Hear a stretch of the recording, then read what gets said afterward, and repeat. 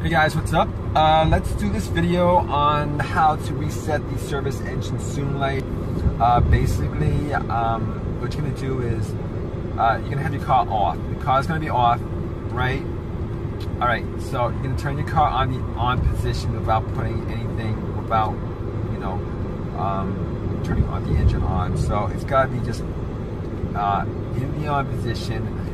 Wait 3 seconds, alright? Just count 1 1000, 2 1000, 3 1000. What you're going to do is you're going to press 5 times on the accelerator pedal. 1 1000, 2 1000. Just you have to press it 5 times within 5 seconds. So it really doesn't matter how fast you do it. You can do one after another, 1, 2, 3, 4, 5. Just within 5 seconds, just do that, alright?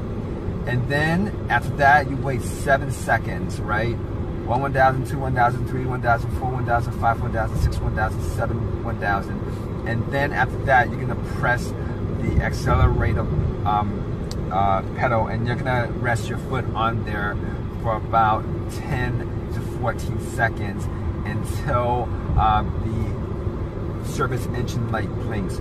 Once it blinks, you can then take your foot off, turn it off, and turn it back on, and that should reset the pedal for you guys. So I'm gonna go through this live demonstration right now.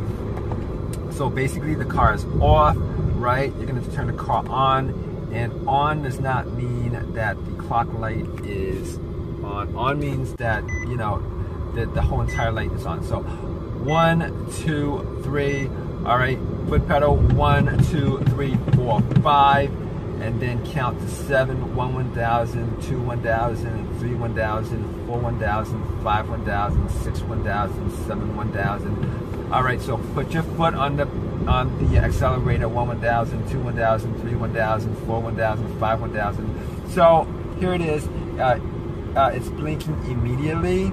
Normally it takes about 10 to 14 seconds for it to blink. So since it's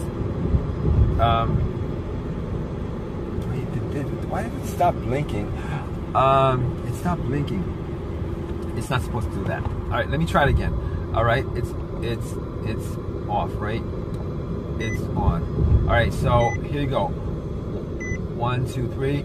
1 2 3 4 5. 1 2 3 4 5 6 7. All right, so put your foot on the accelerator. 1 2 3 4. So it's blinking right now. You can see it. It's blinking. So all right. So you guys turn it off and then turn it back on. All right, guys. That's how you do it. So normally that light just goes off, and if it doesn't go off, you're gonna have to keep on doing that until it does go off. So in this case, it didn't go off, but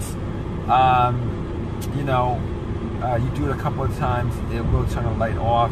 Or if you guys have an issue that's one of these issues where there might be a huge emissions leak in your car, and that light's probably going to stay on for quite a while. But normally, if I wanted to do this without going through the whole pedal thing, I just pretty much just use a code reader for that, and I found it a lot more convenient. Normally, I don't like codes on my car, so what I normally do is,